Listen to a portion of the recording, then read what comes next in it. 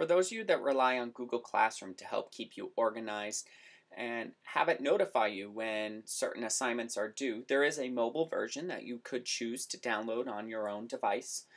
And you would just look for the classroom icon with the green chalkboard. I'm going to go ahead and open it up, and it'll ask you to log into your school Google account. And so you'll see that these are the different classes that I would be quote unquote enrolled in.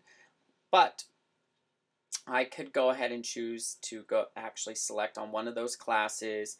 I'll see the things that are due, and I can go ahead and open certain files and look at it in the web version.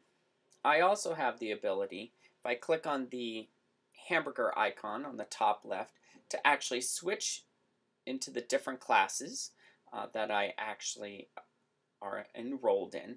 But you'll also notice under enrolled there is a spot that says work. So if I go ahead and select that, it'll actually organize and let you know things that you still need to do with the due dates. And so in this case, you'll see that I'm actually late on 3 of my assignments. You'll also see another section for things that have no due date. But you'll also notice that there is a done section. So that'll let you know the things that you actually have in fact completed. So this can be a great way of you seeing the things that you still need to do, things that you haven't done yet. But there also is, if I go back into the hamburger and actually select calendar, you do have the ability to see things that are also due in the calendar mode in Google Calendars.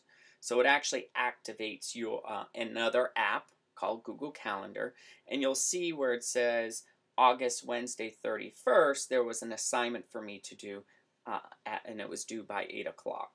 I can switch my views, so if I don't like that view, I can say I only want to see things by day, or I can search 3 days. So if I go ahead and scroll, and eventually, if I believe it was the August 31st, I'll see I have an assignment. And it does, what I like about this, it also color codes. So based on the color of the class, it'll let you know what's due, what's in fact due, and you can actually click on it, and you can see when it's due. You can see the link that you need to actually find out more information about it.